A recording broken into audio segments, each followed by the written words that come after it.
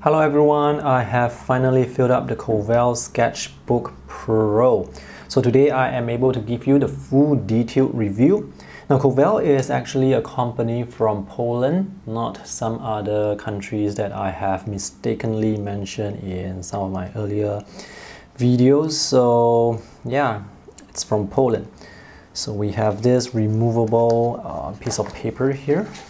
For this particular sketchbook that I have, it's a hardcover A5 size sketchbook that's filled with 56 pages of 300 GSM, 100% cotton watercolor paper. The surface is cold press and the paper is white.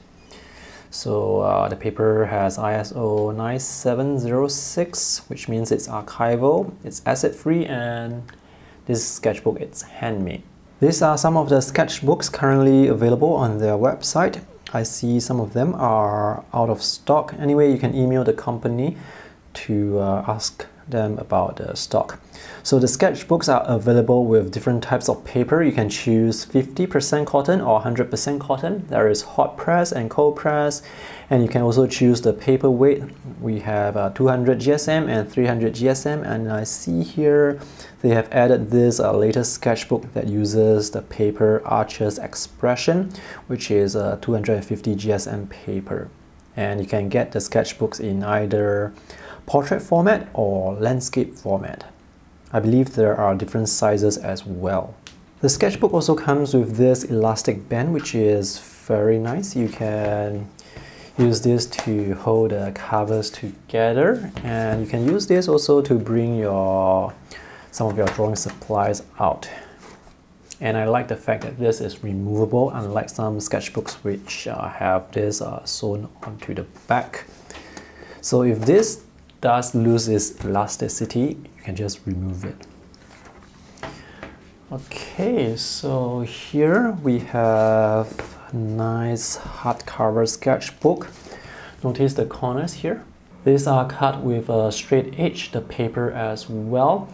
The texture of the cover, it feels a little bit like rubber, not leather. I'm not sure what material this is, but it's a very nice texture.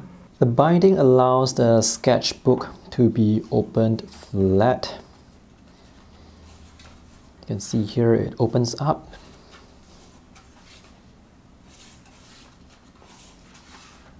Overall, the sketchbook looks good and feels quite durable. So we have 56 pages. Oh, what do we have here? These are some ideas on how you can use the rubber. So you can use the rubber horizontally as well. And now let's look at the paper. So we have the company stamp here. And there is the paper imprint for Artistico Fabriano. So it's here right behind the front cover. For the first page of the sketchbook, it's actually glued to this end paper. So for these two pages, you can see the glue is like this, so you're not going to be able to open these two pages flat. But this glue is quite strong, so it holds the bulk of the paper quite well. So this is the first sketch, watercolor sketch that I have in the sketchbook. Fabriano Artistico is good quality 100% cotton watercolor paper. The colors, they appear to be quite vibrant. I really enjoy painting on this paper. Color blends, wet on wet looks alright, but more on that later.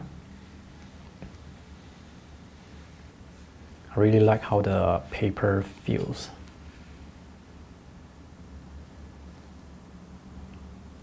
So this is pencil with watercolor, ink with watercolor. This is watercolor with some white gouache, more inks. This is gouache, works alright. Here I have ink pens, and this shade here, this color here, that was painted with alcohol marker, colored pencils.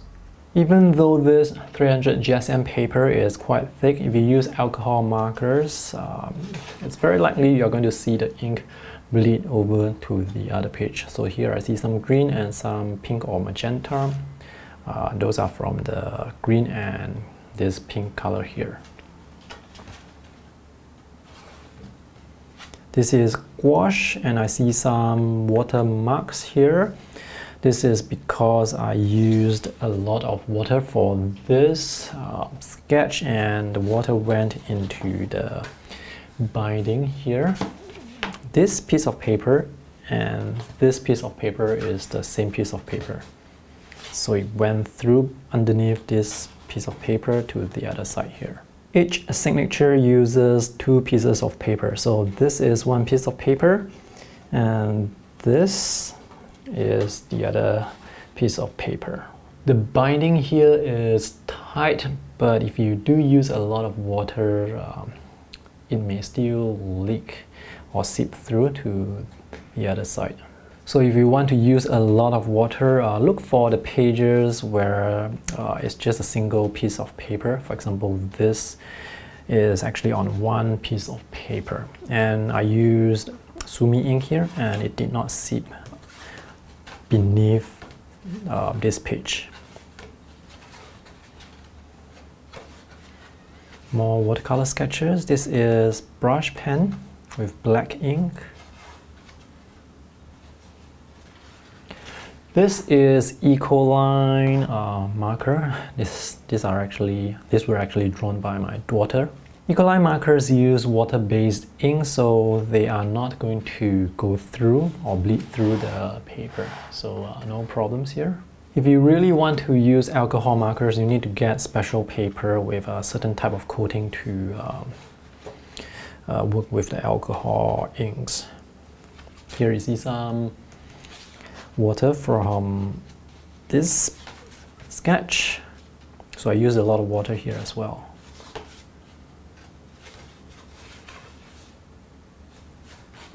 And this paper is definitely able to handle really heavy washes, but do bear in mind that if you use a lot of water, it may seep through. Some wet on wet effects here.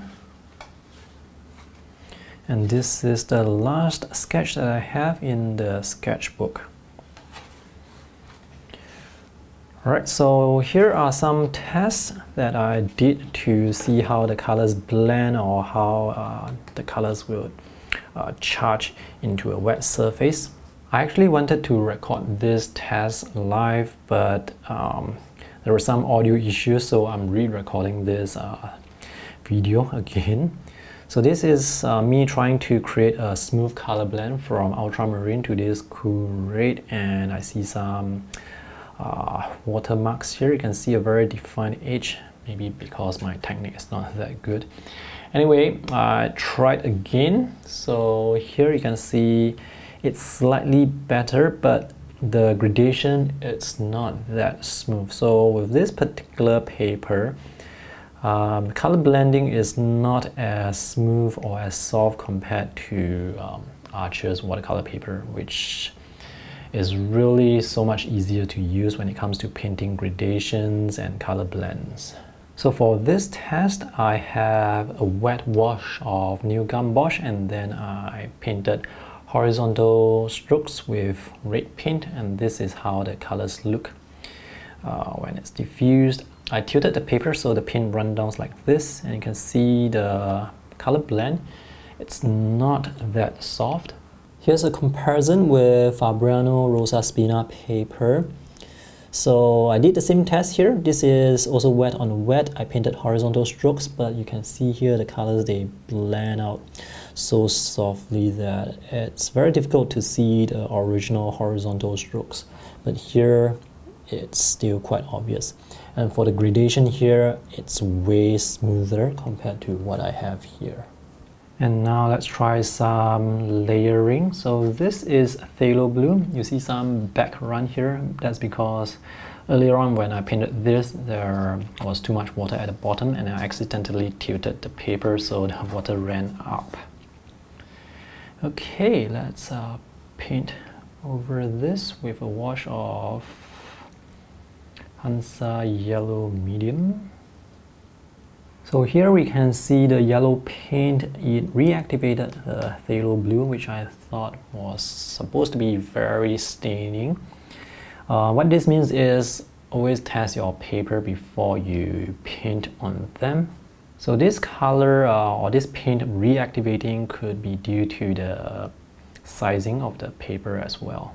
Alright, let me show you pencil marks. So pencil works really well on this paper.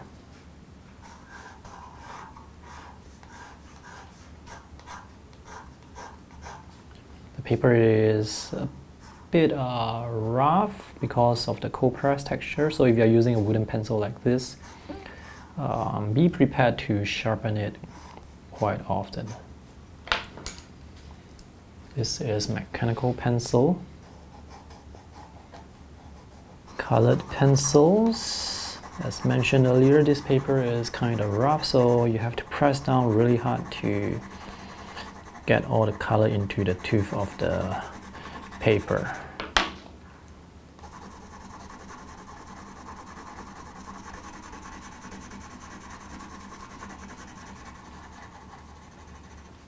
And lastly, we have ink, and as you have seen the sketches earlier, ink works perfectly. Oh, the watercolor actually dries quite fast because the sizing allows the water to remain on the surface rather than absorb the water, so this makes this paper quite suitable for quick pen and ink sketches with watercolor. And here we have the end papers again, and there is glue here again, and we see this I'm not sure if I can call this an imprint, maybe an embossed print of the Koval logo, and this is how it looks like on the other side. Overall, the quality for this sketchbook is quite good. Now, if you're someone who likes wet on wet techniques, you like to use a lot of water, do be careful of the binding and how the water can seep under. Yeah, and for painting gradations, you do have to practice a bit to get the hang of how this paper performs. But overall, I am quite satisfied with the quality. I mean, 100% cotton watercolor paper, there is definitely quality there. Alright, thank you guys for watching this review. I hope this is helpful. If you have any questions, let me know in the comment section below. See you guys in the next video. Bye!